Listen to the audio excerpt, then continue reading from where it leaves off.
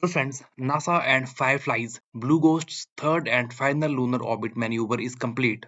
Ghost Riders performed a 16-second burn with RCS thrusters to enter a near-circular low lunar orbit. Soon it will perform 19-second Descent Orbit Insertion at 100 km perilune to begin descent to the Blue Ghost's final destination, Mare Crisium, on 2nd March 2025.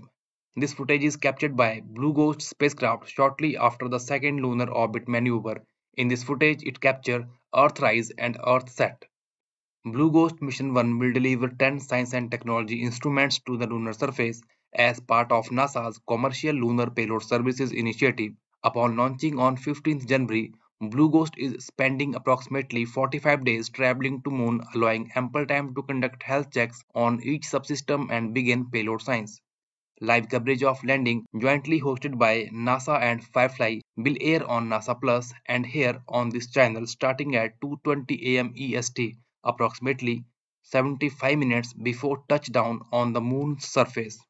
Following the landing, NASA and Firefly will host a news conference to discuss the mission and science opportunities that lie ahead as they begin lunar surface operation.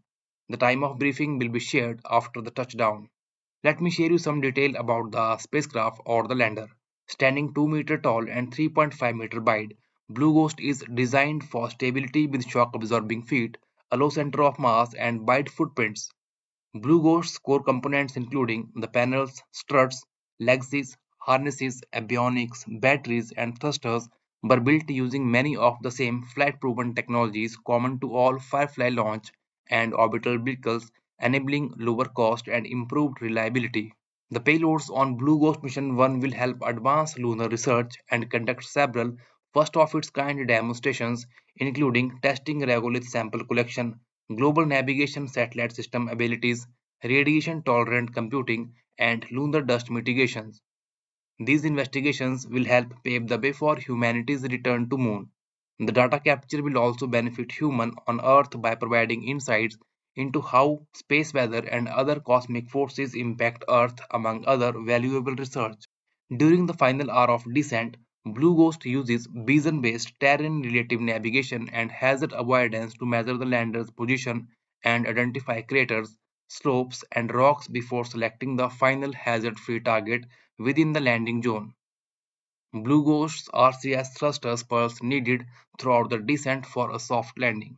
Blue Ghost will land near a volcanic feature called Mons Laetri within Mare Crisium, a large basin located in the northeast quadrant of the Moon's near side.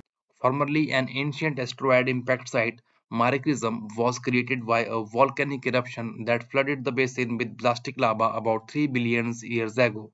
This unique landing site will allow Firefly's payload partner to gather critical data about Moon's regolith, geophysical characteristics, and interaction of the solar wind and Earth's magnetic field.